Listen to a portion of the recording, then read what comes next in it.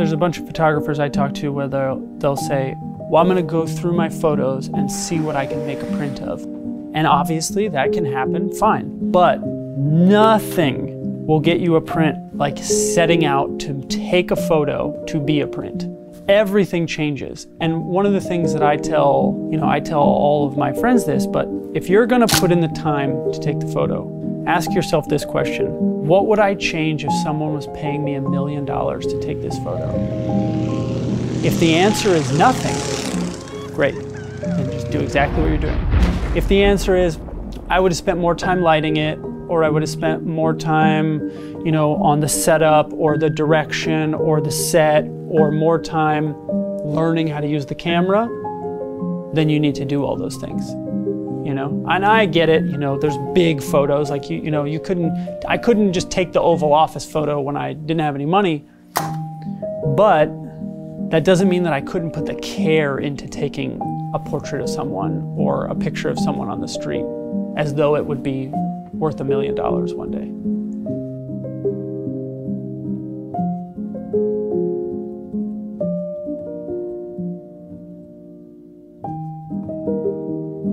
One of the things I've been wanting to do a lot on this channel is bring on people that are incredibly awesome to teach you and to show you their awesome ways. Fine art photography is something that not a lot of people do. Well, actually, probably a lot of people do fine art, but how many of them do it well? This guy over here does them really well. This is Tyler Shields. If you don't know him, you need to know his work. He is a photographer that, there's fine art that's really pretty, but then there's fine art where I think of your work as really intentional and how the things that come out of your brain end up on photographs it's remarkable. And to go from concept to execution, those are things that I think people want to do, but maybe they have fears of doing or a lot of excuses and not doing that. But you've done it, you do it, you've made your living as a fine art photographer, you sell prints for your living, and that's really incredible. I'm just going to be talking shop with him, hearing his story, what he does. And Tyler, thanks so much for taking the time to be here. Thank you for having me. It sounds so nice when it comes back that way. I don't normally think of it like that, but yeah, it is a rare side of the photography business, and for me, it was like the only kind of option I really had. Like everything kind of just led me into doing that. So I've been very fortunate, but worked very hard for it. So. Rad. Well, yeah, I'd love to hear that or just how we got there, because most people, it feels like a very unattainable thing. Right. To go and sell your prints and make a living doing that. There's people, I think now you can have a big following on Instagram, you've got your print shop and you sell them that way, but that's way different than what you do. You've got how many, 21 galleries across the world? 25 galleries across the world. And you're selling not just 8x10s or 11x14s, you're selling massive, wall-size prints. Yep. So can you just give us a little bit of a background on where did Tyler Shields come from before he became Tyler Shields? So I was born in Jacksonville, Florida, and when I was young, I started racing motorcycles. So I started doing that when I was 6, and then I turned pro at that when I was, I think, 8, and then I did that for a couple years, and then I started rollerblading, and then I turned pro at that when I was 12, and then I went on to do that until I was about 20. So I traveled the whole world kind of doing that. And through that, I obviously met skate photographers, which at the time, that was the only thing I knew about photography was skate photography.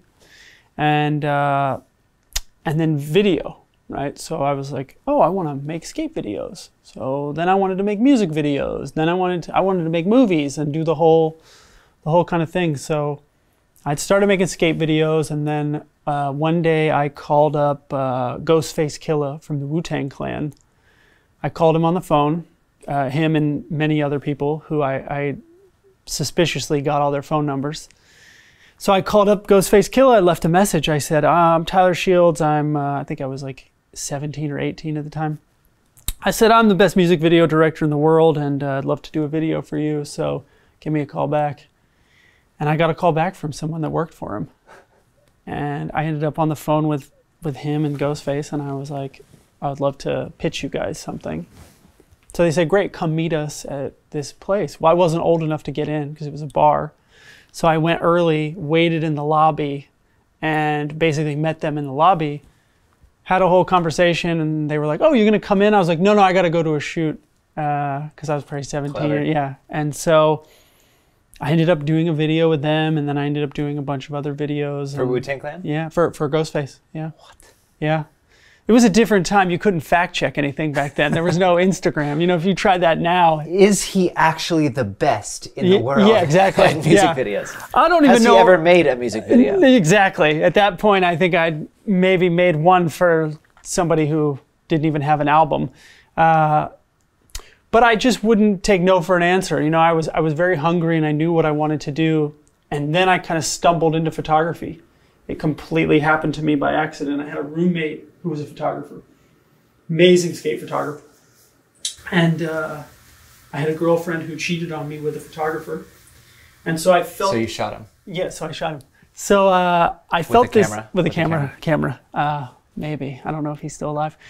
But he quit photography, unfortunately for him. But I was like, I want to document this moment. And this was like right at the beginning of MySpace and all that stuff. And so I borrowed my roommate's camera. I took a picture of like an empty closet with, you know, some heels in it. It was the only thing left from when I threw all their stuff on the front lawn very dramatically.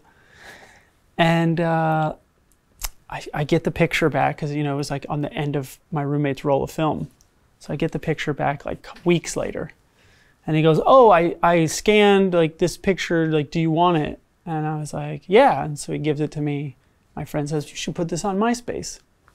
Goes viral on MySpace. Just from then on, everyone was like, oh, will you take a picture of me? Will you shoot me? Will you shoot me? Didn't know anything about photography. Didn't know what I was doing. But I thought if I could make a music video, I could take a photo. You know, how hard can it be? And so from there, yeah, I just never stopped. I shot as much as I possibly could. I could only afford probably one roll of film a month. So every shoot I did would be about 3-4 pictures max. And so I would let the roll finish and then I would develop it. So I'd get 10 to 12 shoots in on a roll of film, on a roll of 35 sometimes. How much do you feel like that, like right now, if you're shooting 4x5 or 8x10, maybe for an entire day of shooting, you're still only shooting about 4 frames. Right. How much with only shooting 4 frames because you're trying to save money and be very conservative, even back when you're first starting, how much did that impact like how intentional you were taking the photos? It definitely changed the way that I did everything if I had started with digital, right? So if I start with digital, it changes everything for me in terms of I'm just freely able to shoot. There's no constraints. And I think sometimes artistically constraint is amazing. Right? So if you're like, okay, you can shoot, but I can only do 3 or 4 pictures, you're not going to just be like, oh, well, you know, you're going to be like, no, this is no good. We're not even going to waste the picture here. And then you find the great pictures that you think are great. Obviously, I look back at some of those pictures. I had no idea what I was doing. But it made me make pictures instead of take them. Yeah. From literally day one. I'm trying to think. I consume a ton of books. Yeah. Mostly all business books or biographies, but I'm trying to think of, I won't think of who it is, but it was a researcher and he was also a photographer, or he was a professor that he was researching. Basically what he did, he had a test. For half of the students in the class, they could only turn in 1 photo at the end of the year. And that's what they got their whole grade on for the end of the year. The other half of the class, it was based on volume. They had to shoot as many photos as they could. And he said at the end of the year, the people who could only take 1 photograph. So this is actually contrary to what you're saying. Yeah. I actually wasn't thinking about that until I said it. Yeah. But the people that could only take 1 photo overthought it. They were very like, yeah, it's the complete opposite of what you're saying, but it's a different point. This goes more onto like creating, which can be the next move in the conversation. But the people that had to photograph like as much as possible, they said they progressed so much in the year, and their photos were substantially better because they would shoot and they would shoot, and they had to create a lot. It was like forced creation. You know, it's like if you have to like, we talked about that in another video that'll be after this one. But that idea, that it was just an interesting concept, but it's different, but it's like similar. No, it's absolutely right though, because I was so constrained that it made me where all I wanted to do was have the freedom to shoot as much as I wanted.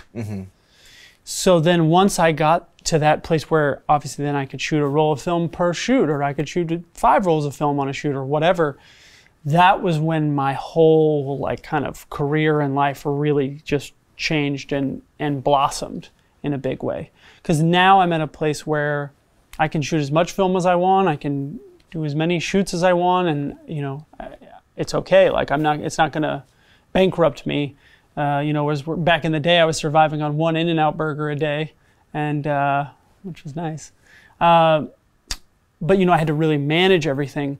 So it made me so much more hungry to shoot all the time. So when I got that ability, I shot every day. So you gave, tell the story about your foray into street photography in Europe.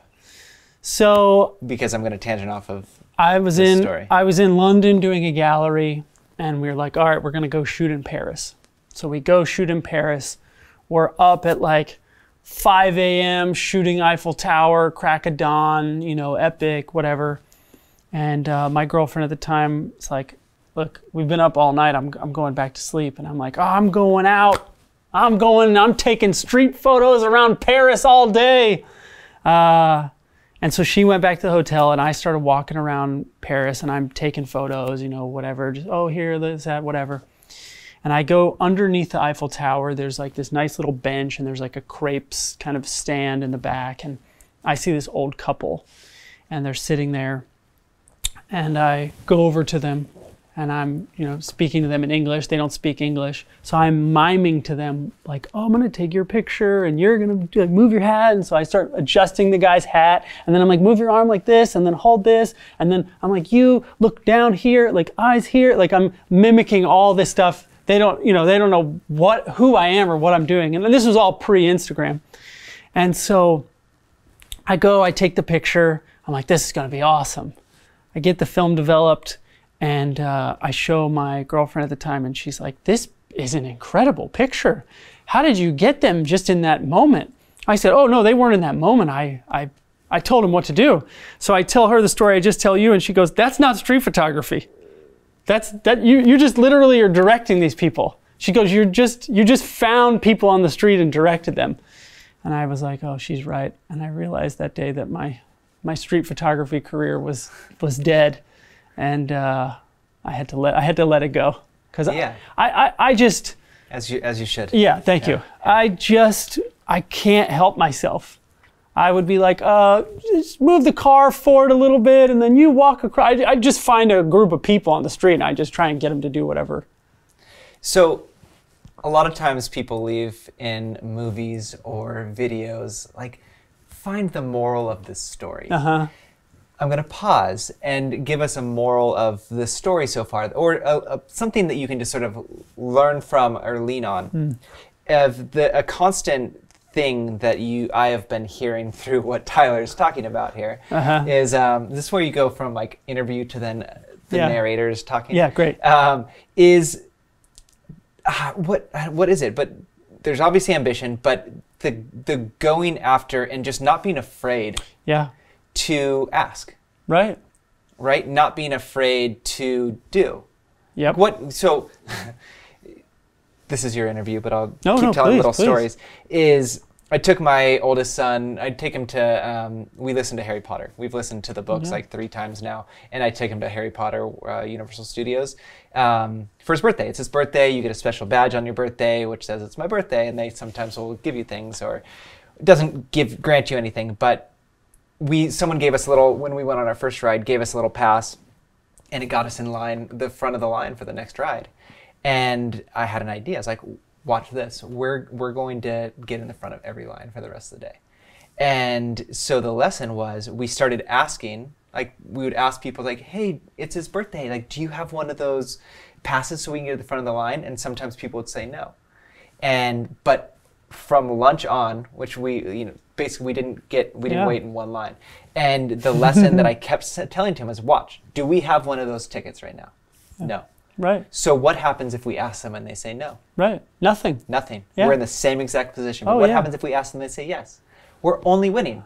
Right? But it made me think of that is like, it never hurts to ask. It never hurts to do. And it's so scary for, like, obviously some people have fear tolerances Right. a little bit, like Yeah. more sensitive than yours. But there's a power in going out and having, it's not even the confidence to do it, but it's almost like convincing yourself that it's okay to like have people reject you. I think it bleeds over to all levels of photography. Like if you want to do big jobs, you're going to get told no. If you want to do galleries, you're going to get told no. You want to shoot movie stars, you're going to get told no. It just happens. So my thing is like a no has never bothered me. Like if I will literally ask people to do crazy things all the time. I'll do them myself, but I'll be like, oh, we could just jump off this building and then do this and da-da-da, or we'll blow up this car and you could just run from it. And the worst someone's going to say is no. There's no harm to it. But that fear is so much worse than ever hearing no. If you're afraid to try something or afraid to shoot something or afraid to be the type of photographer you want to be because you might hear a no, you'll never get a yes. That is huge. But yeah, because like, what if you never asked the Wu-Tang Clan? Right. Or Ghostface Killah? I called Steve Jobs. I called Bill Gates. I called Hulk Hogan, Magic Johnson, Ghostface Killah. I mean, the list is this long of people I called. Some of them I got on the phone, some of them I didn't. And I got certain people on the phone and I would just be like, hi, I got you on the phone, so can I ask you one question? And they're like, who? How? What? And every single person I got on the phone answered my question. It's incredible. Not one person hung up because they all thought it was so funny. I was like, I'm a kid. Yeah. I found your number. That's amazing. Yeah. So let's transition into fine art prints, right? Yeah. Like you were saying that is like the one option that you only saw for yourself. There's a lot of options. Like Sure. Most people think of commercial photography. You can go shoot for a brand. You can go shoot for a clothing company. You can go shoot for like a big brand. Why did you end up feeling the way you felt towards printing your own work and selling it, which then becomes fine art? Yeah, so when I had done a couple things, like my first like kind of big job that I got was for Nike. So this would have been 2005 or something. And I was like, oh my God, like Nike called me in, this is crazy. And they called me in and they're like, all right, so we want to do this thing with you. It's going to be really cool. And I'm like, oh my God, I'm going to shoot a Nike campaign. And they go, yeah, so we just want you to do some photos and we want to have a gallery with them. And I was like, huh? And they're like, yeah, we just want to have them and then print them and we're going to invite all these people. And, like, I think like Kobe was there, a bunch of their like athletes, basketball players. It was just full of like athletes, basketball players, whatever. So I was like, okay. And they had no interest in having me do a campaign. They just wanted me to do this gallery. So I take it you already were doing. I had already done one gallery at that point, and it was I held it in a sushi restaurant, like on Hollywood and Cahuenga, and a ton of actors came. Ben Foster, who's an actor, he kind of helped me put it on back in the day, and this model named Caroline Demore, they kind of brought, a lot of Hollywood. And so someone from Nike had come and they were like, this kid had a show in a sushi restaurant. It was packed full of people. And so I realized like, okay, they're more interested in the gallery. That's fine. Maybe that's just them. And then as I tried to get any commercial work, it was like, well, your work's really great, but it's a little too edgy, a little too racy. It's a little too this, it's a little too this. What we need is something that's more just to our brand. You have too much of a voice. Can you go and shoot a portfolio of some more simple stuff? And I was like, no, this is the simplest stuff I got. I didn't even show you the crazy stuff. And so I remembered, having the gallery and people bought the prints. I mean, some of the prints were $75. Some of them were, I think the most expensive one was $500. And I said, I should just do that. I should just become my own kind of entity, not knowing how big that world could be. Yeah. And so I said, I would rather do it completely my own way and have fun and struggle. And so for probably 2 years, I lived on my friend's beanbag. He didn't even have a couch for me to sleep on, so I lived on a beanbag. And during that time, I shot as much as I could. I didn't have a studio. I had like 2 cameras. I had one little horrible film camera, and then I had a little digital camera. Shot as much as I could, shot as many people as I could. And I loved every minute of it. I had that same model, Caroline D'Amore. She owned a pizza place called D'Amore's Pizza. And once a week, they would give me a free pizza. And that was what I lived off of. I'd cut that thing up and eat the pizza over the week. So I did that for 2 years. Wow. Yeah. And so, because still I think people hearing this might think, okay, it definitely helps having celebrities promote a show. Sure. Like how did that even first happen? I shot Caroline, and then she was, I think, dating or friends with Ben. Got it. So back then, you could go out, like Caroline invited me out to a place, which I had to park my car far away because I had like a horrible car, it was the whole deal. Couldn't afford to even park there. But they get me into the party, which was like a whole thing on its own. This is back when there'd be 400 people in line. So I go in the party, and everyone is there. You got Ryan Gosling, Paris Hilton. Everyone is there. This is when everyone would go to like the same place. You'd have Denzel Washington, Prince. Just literally, you'd be like, wow, I know who every single person in this room is. And I just got sat next to Ben. And so we started talking. I said, oh, I'm a photographer, blah, blah, blah. So we went out to shoot. And when I shot him, which was like my first kind of like a celebrity portrait, I shot a picture of him jumping off a building. And it's just a picture of his back. And he loved it, and then he got a print of it. And I had no idea what I was doing. Like, normally you'd shoot a celebrity, you're like, I'm gonna get a portrait of him, and I'm gonna do this. And I'm like, yeah, jump off this building. And, so he fully did that. But then he told everyone the story. He was like, I did the craziest photo shoot. It was fucking amazing. Like, went absolutely nuts about it. And then the next person was like, well, I want to shoot with him. And then someone else was like, I want to shoot with him. And then it just kept kind of snowballing. And then I just kept shooting all these people. And then, that kind of kept going. Next thing I know, I've got, Zachary Quinto. I got Hayden Panettiere from Heroes. And then I've got everyone's kind of showing up at my house. Like Robin Williams is coming and assisting on shoots and hanging out. Assisting? Oh, yeah. I have a great video of Robin Williams holding lights. Mike, you've seen it. Yep. And everyone would just come and hang out. And it was kind of this weird destination. And then it just kind of spiraled and skyrocketed from there. But then I realized that the celebrity stuff is great, but it's not necessarily what someone's going to collect. You're not really going to buy a giant portrait of Hayden Panettiere to put on your wall. So I kind of started experimenting and doing different things. Like I'd done this series with like a stormtrooper dead, this was a long time ago. And I started doing these different kind of fine art things, just legs and mouths and all this stuff. And that stuff was what kind of took off. And now it's so wild because when I started doing it, you could have bought one of the prints for, I think maybe $2,000, $3,000. And then, recently one of them went for 30,000 pounds in Sotheby's, and it's hanging next to an Avedon and a Warhol. And you're like, oh, like I took that on my porch, my old house, because I didn't even have a studio. And so, when you see that, like when I walk into Sotheby's and it's like the piece was put where the main gallery entrance is, which is where they put the $40 million Picassos and whatnot. And that was one moment where I was like, holy shit, you know, because it seems like it all happened so fast. Because I don't know what happened. Like it feels like a minute ago I was like surviving off a pizza, and then now I'm like blinked and I'm here. Which photo is that?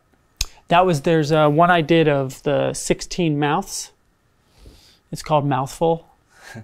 And so, yeah, that one was, and they put it in the window, and it was amazing. So. Wow. Do you allow yourself to feel proud? No, I don't. Not pride. Yeah, not pride. But like proud of yourself. Like, do you allow yourself to feel like you've accomplished something? Well, I'll say this, and I think some people might think that this is not right, but for me, it's the weirdest thing. Like every week I feel like I'm starting from the beginning. Like I'm constantly learning, I'm constantly exploring and experimenting. So I don't think about any of the past. So I never really sit around and think about it. Like when I talk like this, then I reminisce on things, but I'm always so excited about what I'm doing next. Mm-hmm. I'm never like, oh man, we did it. But I am very proud of the fact that I did it my way, mm-hmm. and that in the face of all the people who told me no and that it was impossible and all just, people are much nicer now, photographer to photographer. It was brutal back in the day. I mean, people were mean. People were very mean to me when I was coming up. In what regard? Oh, they would just, I remember meeting a photographer at a party once, and I was like, oh, like you shot the cover of this magazine, like they used one of my photos inside, and he just looked at me and was like, fuck off. Like that was it, you know what I mean? I was just like, oh, okay, cool, like bye-bye, I'll remember that. It was just never, no one wanted to help. It's more competition versus camaraderie. Oh, yeah. And I never took it like that. Like I love helping photographers now. I didn't have anyone really to help me like that. But like Sam Damshek, someone who we talk about photography all the time. And even with him, he's like, oh, I love it that we're able to talk back and forth about photography. And he says even for him now, because I'm not in his generation, but even the people around him, some people are really weird to each other. Mm. And I just never understood that competition. Yeah. Me neither. I feel like coming out of, most of my friends are photographers. Right. Like we hang out half of the time because we were on different schedules, different wavelengths, different, right. Like usually gone when most people are, home, and right. usually home when most people are gone, and right. that sort of stuff. But it's really, really weird how that happens. But I think I'm more in the camp of a rising tide rises all ships. And well, now it's like, years ago I met Michael Muller. I don't know if you know who he is. So Michael's one of the biggest commercial guys. And then Brian Bowen Smith, I don't know if you know him. Yeah. So Brian, I lived with Brian when I was 12. I've known Brian since I was like 11. And we skated together. And then, years go by, whatever, we lost touch. We both stopped skating. And then one day, somebody was like, Brian's a photographer. And I was like, I'm thinking like they're like, Brian just takes pictures, right. Whatever. I'm like, what do you mean Brian's a photographer? That's pretty. And they're like, no, Brian is actually a photographer. And I was like, what? And then someone showed me his work, and I was like, Brian is killing it. Yeah. And then he had a very similar story. Someone's like, oh, Tyler takes pictures. He's like, uh-huh. Because all of our skater buddies, everybody did everything. And then we reconnected, and he was like, what are the odds? And he's like the nicest, most supportive guy. And, he's just, everyone that knows him loves him. But it's just so funny because we lost touch for years and then came back. Yeah, that's so fun. Yeah. I would love to hear about prints and just the importance of printing. You obviously print your work for your living, but it's like, what is the benefit of printing? And then even going a step further, like when you talk about the different processes of printing. Oh yeah. So number one, even if you're a commercial photographer, printing your photos will make you better at that. I know I see all the time, there's all these videos on YouTube where it's like, you have to print your work, right? And you got like Peter McKinnon doing a Canon ad. You know, he's just doing a Canon printer ad. And he's like, oh, look at this picture I printed out. And that is cool. You can print at home. I'm not saying anything about that. But working with a real printer who that's all they do for a living will make you a better photographer. You see a print, like a real produced fine art print, and it could be any picture. It doesn't have to be, you know, of your commercial work. It could be of your boot. You will see a photograph in a whole way you've never seen it before. Obviously. Well, difference even of like an inkjet print out of a printer versus like a print on photo paper. Oh yeah. A silver gelatin or even a light jet print is a photographic paper. It's done in the darkroom, right?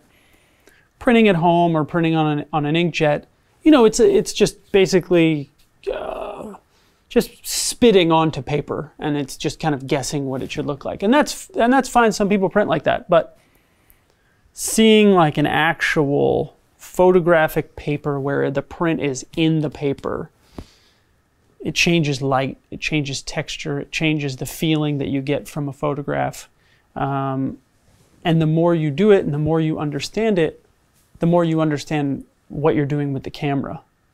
And for me, that changed the way that I do everything. I mean, that's what brought me to 8x10. I remember I have this photo that we did of a black man hanging a KKK member in a tree.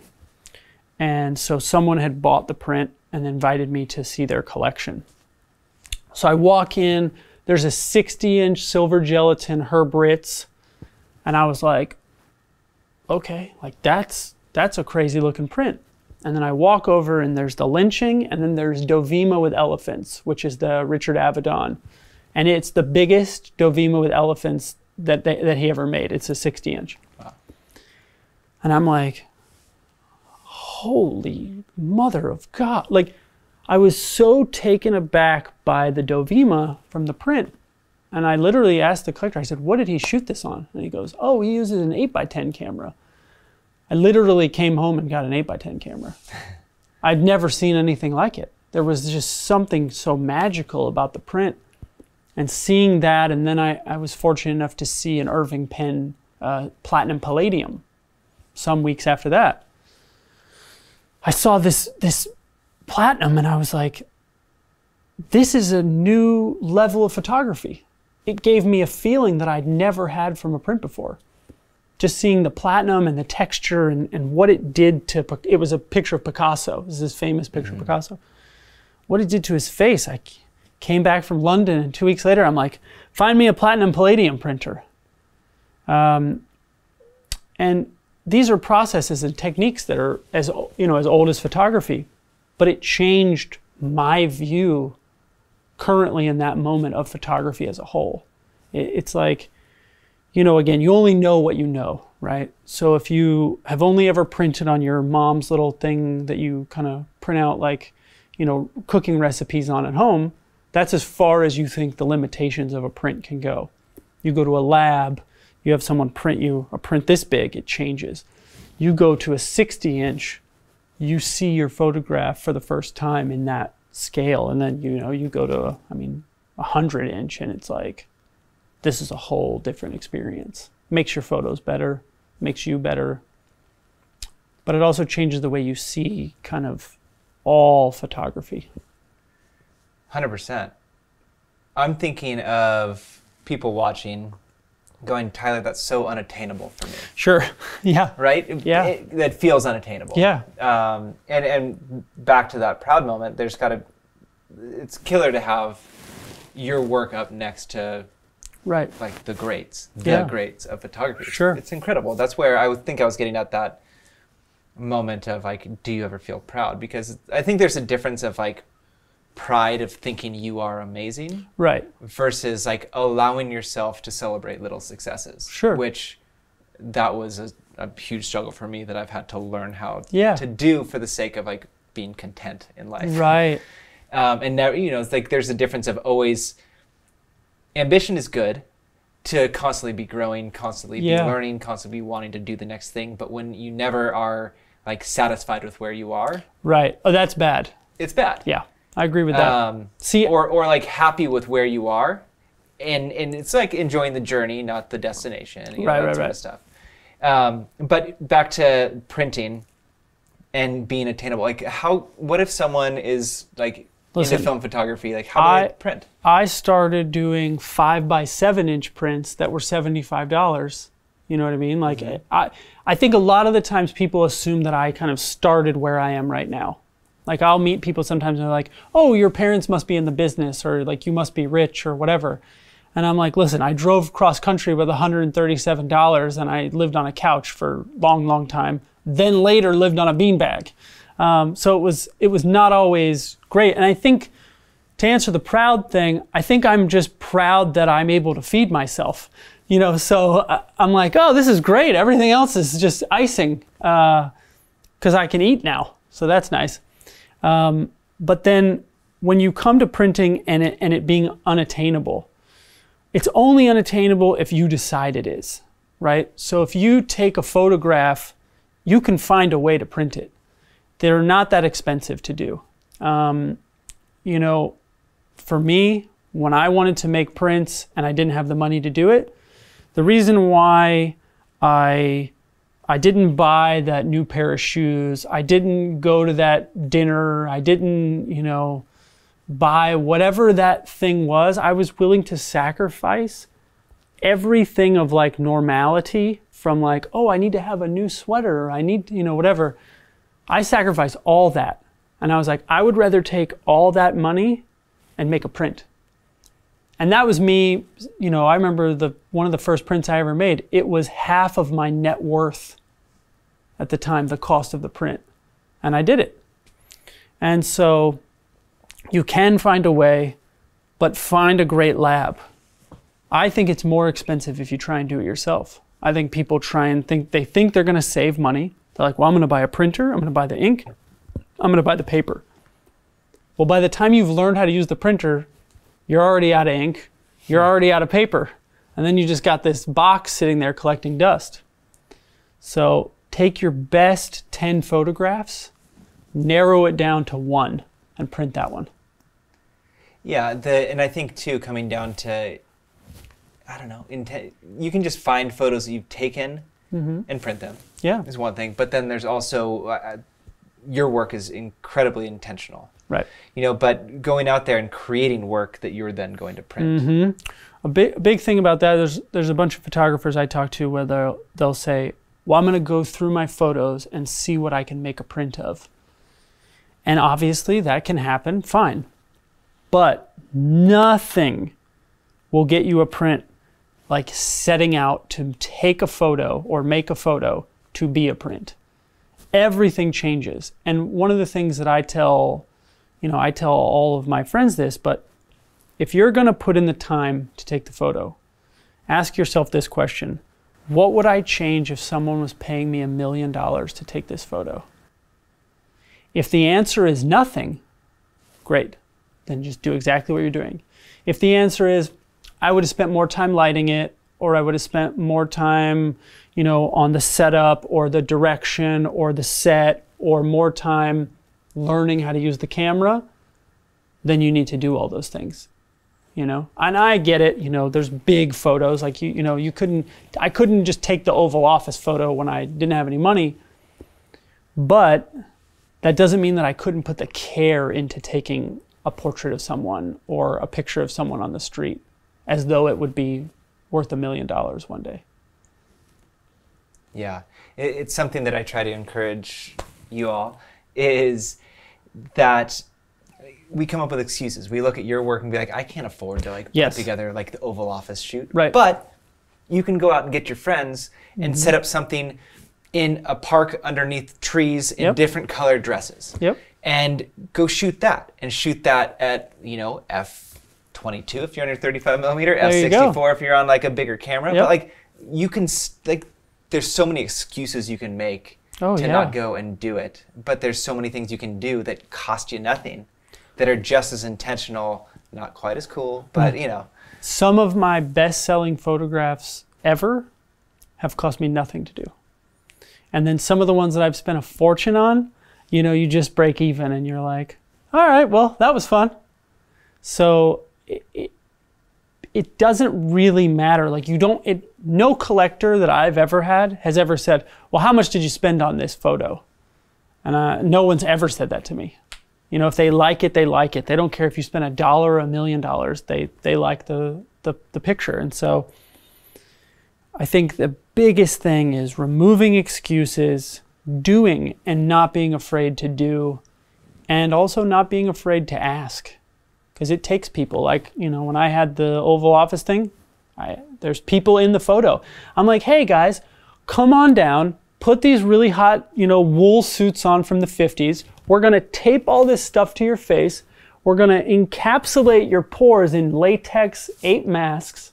And then once you've done that, we're gonna make you sit extremely still for about 2 hours. It'll be fun. And I'll give you pizza at the end, you know? But they love it. And maybe not as much that day because they all almost passed out, but they still loved it. And then I always say that the pain is temporary and the photo is forever. So whatever, you know, you might be going through, you'll enjoy the photo. Worth it. Yeah, it's always worth it. Yeah. Why film? Not to plug film or anything. Oh yeah. But, yeah.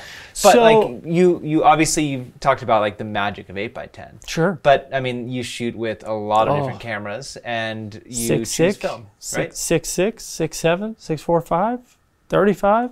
I mean, because they have like Hasselblad, you've got a Hasselblad digital back. Mm-hmm. Those things can print billboard size, wall size. Oh yeah. So you can make your big prints on these digital images. My phone could make a big print, but it's not the same. So I don't care. If digital gave me a better result, I would use it.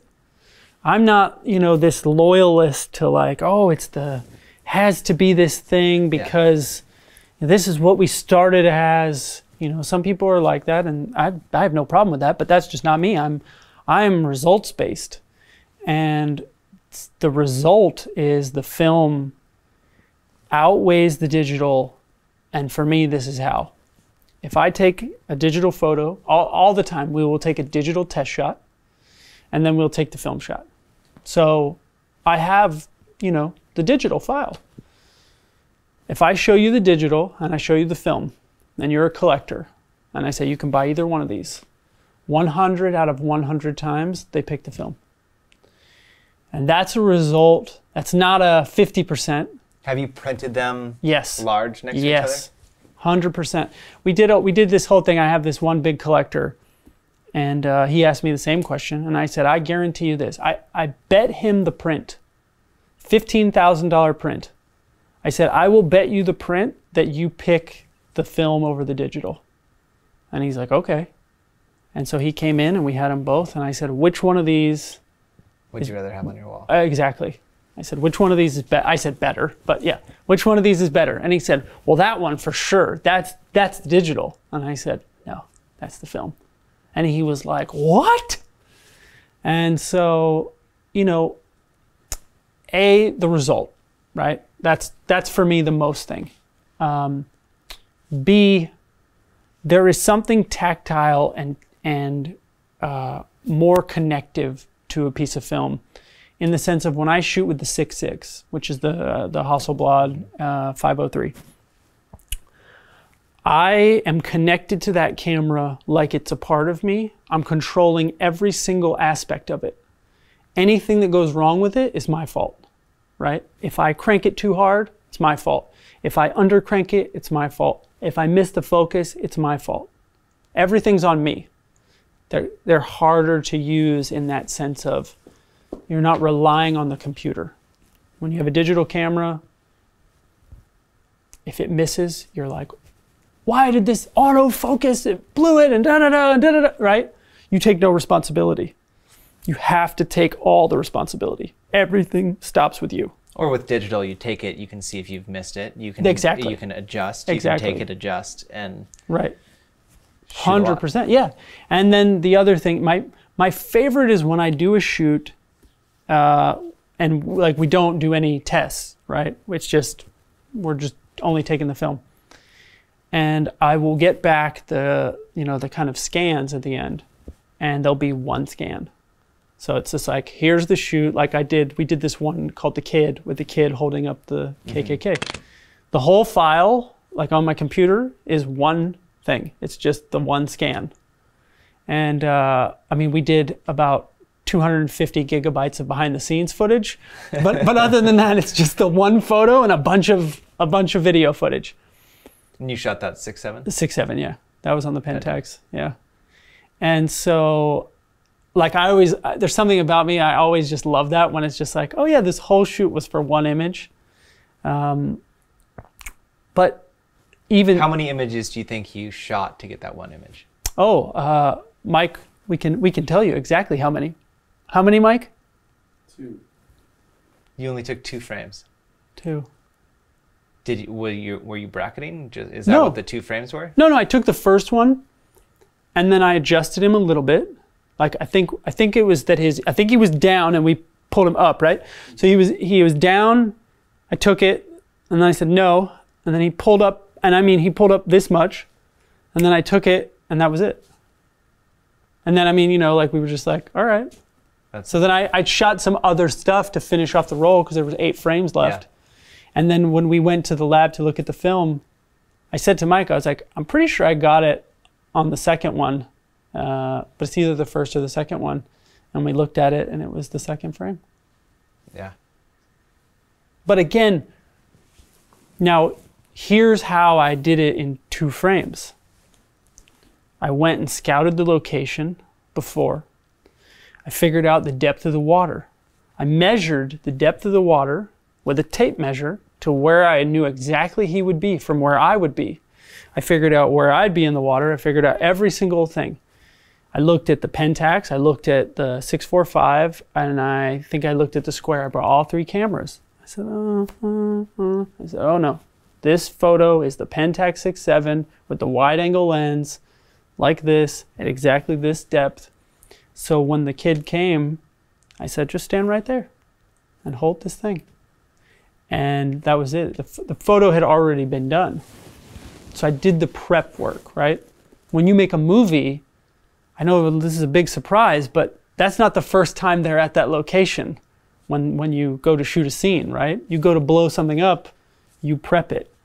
And so with that photo, I mean, we prepped it. I already knew the exact distance of focus on the lens. I wouldn't have even needed to look through the lens. I probably could have done the whole thing blindfolded because I already prepped it. Yeah. I know that sounds crazy. No, but there's something to, I think there's a lost art of preparation. Yeah. People in the comments are going to be like, this guy's insane. Well, that's partially true. Yeah. But that's what makes you so great, Yeah, Tyler. fun. Preparation. Yeah. Yeah. The idea of actually pre-thinking, like going back to the word intention, there's so much intention in what you do that it's down to the measuring tape, so that you're not taking chances. Well, a big part of it is, there's a variable with that photo, which is I have a kid who I don't know how he's going to be in a swamp, right? And so I think to myself, I'm not going to have this kid in here for an hour. You can't spray and pray. And when we finished the roll, he was done. He was ready to get out because it's this weird swamp. He's 8 years old. You know what I mean? He's like, I don't know what I'm doing here. And so I love that preparation. And that takes me back to the $1 million thing. So if I thought that photo had no value other than Instagram, I'd probably just go, take some pictures, see what happens. But I treated that photo like it would be in a museum, like it would be in Sotheby's, and like it would be worth $1 million one day. And so then it only took me 5 minutes to take it. It's incredible. What would you, if someone is watching this and they're thinking, my dream is to be a fine art photographer. Sure. My dream is to one day have galleries, and I've never even printed my work. You know, how do you encourage someone to become that? I think the smartest, the most efficient way to do it would be to start making images if you're not already, right? Describe that, making versus taking. So again, setting the intention of this photo will be for someone's wall, right? And figuring out what you want to say on someone's wall, right? So you go out and let's say, and again, I always believe that you need to kind of think of it in terms of, you need to try it at least 10 times before you know what the right kind of vibe is for you. So I'd say figure out 10 images. They could be the simplest thing ever. There's a picture of a bell pepper that sold for $600,000 in auction. So I don't want to hear, well, I don't have the ideas, because Ed Weston shot a bell pepper. Now he shot it at f/390, I think, wow. And it looks insane, but it's a bell pepper.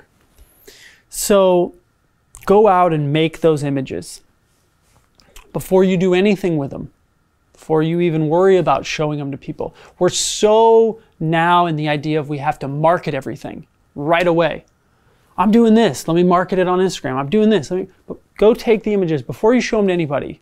Go and make a print. If you can afford to make 10 prints, make 10 prints. If you can only afford to make one print. And then ask yourself every day for a week, what would I change about this? If you get to the end and the answer is nothing, then great, put it out. If you get to the end of the week and you're like, I don't like this, I don't like this, I don't like this, I don't like this, then redo it. And redo it until you get it right. And there's no shame in reshooting things. I've had photos that I've tried for 5 years to get right. And then finally you're like, oh, so easy, I got it right. That overnight success that took 10 years exactly, to get there. Yeah. But yeah, it's, you know, because it's tough. Like one of my first books is called The Dirty Side of Glamour. And I look at some of the images now and I'm like, I would never take this image now. I would never put this image in a book now. I would never color correct something like this now. And it's out there forever. And so, you know, now I think about things a little bit differently in terms of if you can't live with it for a week, then someone won't live with it for 20 years. It's a good piece of advice. Right? With I think people, I say this a lot, but it's really easy to come up with excuses. Yeah. But what if Tyler, I don't have any creative ideas? Oh, like, yeah. Tyler, what if I just can't think of something to go shoot? So yeah, how do you answer that? In the idea of either forcing yourself to go shoot? Yes. And what does that look like? People are way too coddled now. So it's so easy now to be like, but I don't have any ideas. It's like, what do you want? You want me just to give you an idea? If you don't it's a really big hindrance, right? It's the barrier. It feels like I don't know what to do. Right. Right? It's like if you're learning music, you're going to learn a song from somebody else, right? Sure. You're going to go and find the tabs, you're going to go learn their song on guitar, piano, whatever it is. But eventually you're going to, or like painters, you're going to probably like paint other people's art. And then at a certain point you're going to go and create your own, you're going to go improvise, that sort of thing, where there's something to do this, but then it's really easy to look at it and go, I'm going to go blow up a car and have someone running from it. That's going to be a brilliant idea. But I think whatever world that you live in, right? So let's say that you live in Calgary, Alberta, Canada, and your mom works at the Olympic Training Center, and you hang out there and you eat French fries every day after school, and you want to do fine art photography. Then shoot something at the swimming pool. Shoot something at the gymnasium. Shoot something that you're around. If you live in Zug, Switzerland, and you are right by the Austrian border, go shoot a landscape. Wherever you are, whatever you're around, photograph that. Like for you, you have 4 kids, which is just bravo, bravo. Thank you. But, you know, shoot the kids, but there's so many... With the camera. What's that? With the camera. Yeah. There's so many interesting things that you could do where it's like, I've seen a great photograph, like Annie Leibovitz, right? Probably my favorite photo that she's ever taken is of Pele's feet. You know, the celebrity portrait, whatever, oh, beautiful stuff, but like, none of it makes me feel like the one she took of this dude's feet. And I mean, his feet are just, they're not pretty, but I love the picture. I would buy that picture because it says something to me. She didn't think, oh, I'm going to take this and make it a print or whatever. She was like, I want to document this person's feet because she was around that. So whatever you're around, whatever you have access to, if your grandfather has an old car and you know somebody and you want to do a period thing, wherever you are in the world, whatever you have access to, use that. Every time I go, like I was in Cincinnati, Ohio, I have a gallery there, and I met this kid, great photographer, and he said, I really want to just come to LA. And I said, why do you want to come to LA? And he goes, because there's so much to shoot there. And I go, everyone shot everything there. I go, these photos are incredible. Where did you shoot this? He goes, that's my backyard. I go, shoot in your backyard, man. You don't need to come to LA. You have everything you need right here. But in his mind, he needed to be here to make stuff. What he had right in front of him was amazing. And I think it was Helmut Newton that had a great quote, which is, I think it was, if you can't take a photograph within a mile of your house, you're lazy. Yeah. You know? Yeah. Find something around you. It always feels like you've got to go travel somewhere exotic. Right. You've always got to, because there's, and hopefully you're watching this if you're the commenter that left it, but someone in Europe was commenting on wishing that they could be, we did a video on the Salton Sea and like wishing they could be in the States, like do that. I was like, where, in response, like, where are you from? And he ended up being like in Europe. It's like, do you know how many people are like dying to go travel where you live to go shoot photos? He's like, I don't know. I live in a villa, you know, in Capri. And you're like, ah. Exactly. Yeah. No, and I think that's part of it too. The grass is always greener.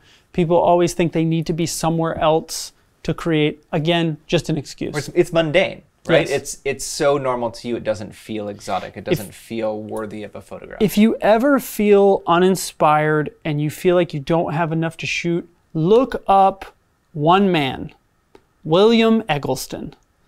That guy shot the most random, obscure pictures of nothing in one town, still to this day, for his entire life. For 60 years, he's been shooting Coke bottles and random cars in Memphis, Tennessee. And I remember when I started out, someone had shown me his work and I was like, I don't get this. And then as time's gone on, I've realized like he goes out every day and shoots for 3 or 4 hours every day for 60 years. You don't have to be a great photographer. You could be a mediocre photographer, shoot that much and get amazing things. He is, I do think he's a great photographer, but he never stopped. And he never took no for an answer. And he never thought, well, I don't have anything to shoot. Have you read the book Big Magic? No. By Elizabeth Gilbert? No. Highly recommend it. Highly recommend it. Awesome. It is, but she's a writer. She's an author, and she got I can't think of the book that she became really famous for. But after that, she's like, once you have a greatest hit, like, where do you go from there? Mm-hmm. Like, how do you write the next thing? And so the whole book is talking about the creative process and like creative slumps and people talking about, you know, it's like I've got writer's block. But work, creativity like breeds creativity. Like getting out there and going out and like start, like you just got to move the feet. You just got to pick up the camera and start going out there. Wiggle the toes, move the feet, bend the knees, stand, walk, run, jump, backflip over the train tracks. But if your first thing is like, I have to do a backflip over the train tracks, it ain't gonna happen. It's not gonna happen. If when I had started out, I'm trying to imagine myself when I'm making the selling a print for $75, and I couldn't even afford to like frame the picture properly, you know, anything like that. To think about where I am now, where I'm like, we're going to build this crazy set, or we're going to do, you know, whatever it is, unattainable in my mind then. But that never stopped me, because I always thought to myself, I have to go one step at a time. So I knew I wasn't going to be making Saving Private Ryan when I, you know, wanted to make my first movie. You know, it's like, it doesn't work like that. But now, because of social media, we see people that just appear and they're massive all of a sudden. And you're like, well, that's what I have to at least be that big. You know, it's like validation is in likes, subscribers, and all this. Yeah. It doesn't matter. Quality will always outweigh. I would take 100 collectors. I would rather have 100 collectors follow me than 1 million people who were never going to collect anything. Yeah. Is it envy's the thief of all joy? Is that the one? I think but so, yeah. yeah. One of those things. But right, envy, something envy like is that. Definitely a thief yes. of all joy. Yes. Go, you know, write your own song, go walk your own path. Don't, you know. Another thing is, I have a couple friends who, you know, they've lost the joy in taking photographs or making them. And it's like, you're supposed to enjoy the process. And I never understood like why someone had a problem with struggling to a point. Now, obviously, I know my struggling was, not everybody wants to live on a couch, you know, and do that whole thing. But I always enjoyed it, because it was always serving a greater purpose. And it was always allowing me the freedom to be able to create whatever I wanted. And so therefore, I never saw it as a burden. I saw it as a gift. And as I started doing this more, one of my friends, he was telling me one day, because I just happened to say, oh, well, you know, there's no mistake. Me living on the couch was no mistake. And he goes, the Japanese don't have a word for mistake. They only have a word for opportunity. And I always loved that. I always thought it was so true, because it's like, okay, I get a film camera, I shoot some film, it doesn't come out. I have the opportunity to do it again. I have the opportunity to learn from it, right? I take a great photo, I put it up, it doesn't sell. I have an opportunity to make another one. You know, someone buys a print, now I have an opportunity to build an Oval Office. Somebody buys another print, I have an opportunity to blow up a Rolls Royce. You know, these things just continue to roll. And when you look at everything as an opportunity instead of a mistake, it frees you so much. That is beautiful. I love that. There's another saying that I really try to cling to and remind myself of is just a simple changing of the words, like that one. Yeah. From mistake to opportunity is instead of I have to, it's I get to. And there's so many things throughout the day where you feel like I have to do this, but if you just change, like I have to get up early, and it's like, no, I get to get up early. Yeah. I have to go to this job today. Changes Changes your energy, changes everything, you know. I also just feel like it's okay to start at the bottom. We live in this time now where it's like, I don't want to go into a lab because I don't know anything, but I don't want anyone to think that I don't know anything. That's horrible. Yeah. Like I have the guy who does my scans and everything, his name is Carlos. And I've learned more about what film can do and what a print can be from that man than anyone in the world. And I was talking to him the other day, and he was, you know, we just done like 96 prints. And he was just like, you know, it was a heavy week. It was a lot of printing. And he was like, I'm so proud of you. Like, you know, he saw me from literally the beginning. He's been doing my scans the whole time. And he's like, you know, you're doing what you always dreamed of doing, and it's so amazing.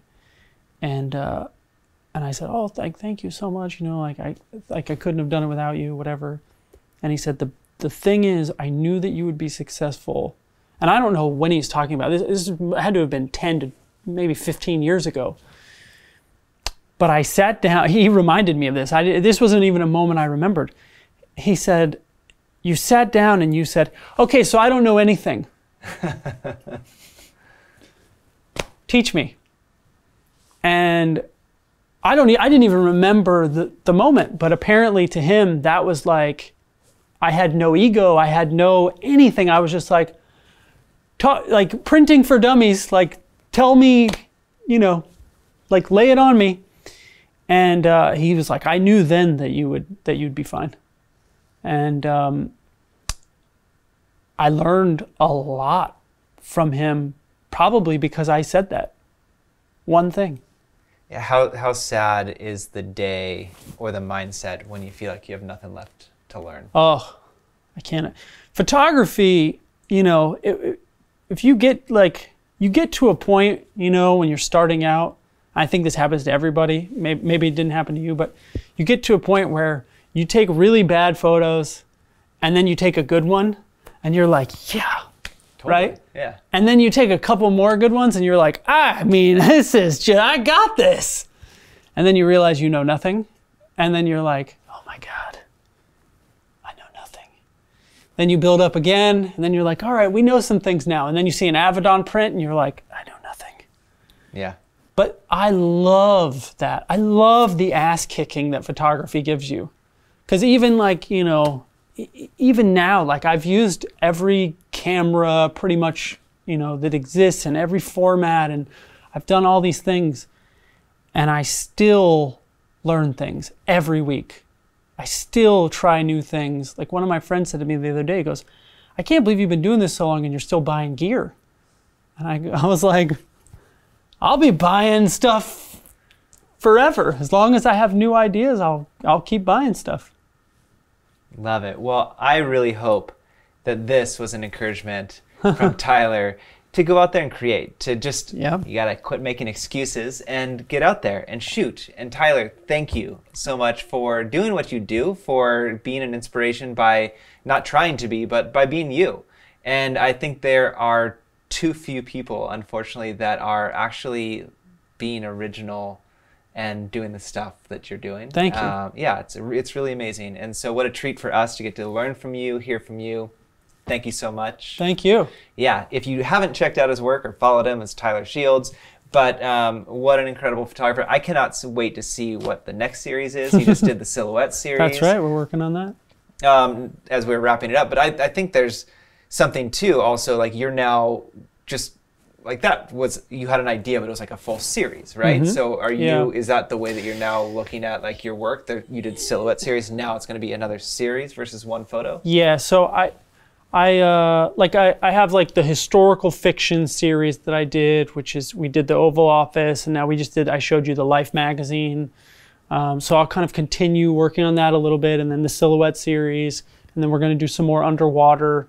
So I kind of have these series that I've done over the years that now I'm just kind of adding to. Got it. And I think that it's so fun to kind of revisit them years later as well. When life opens up again, how can people figure out where your galleries are if they ever wanted to go visit one of your galleries? So you can follow me on Instagram, which is The Tyler Shields, my website, and probably Instagram's probably the best way, because when we have a show, we tend to promote it quite a bit on Instagram. But every year I do a gallery in LA, but we have Oslo, London, Monaco, Courchevel, Cincinnati, Ohio, so Dallas, Texas. So can people look up where they are and go visit one? Absolutely. Yeah. Okay. And like last year in Dallas, I think we had 2,000 or 3,000 people at the opening. They're pretty big, pretty fun shows. It's they're pretty wild. But I'm again, when the world opens up again, which who knows that will be as of recording of this. Right. I definitely want to do another big one in LA, and so we're kind of in the talks to do that now. How fun. So you got to come. I'm in. I am in. Well, thank you so much. This was a ton of fun, and can't wait to talk more shop on another one. Volume 2. Volume 2.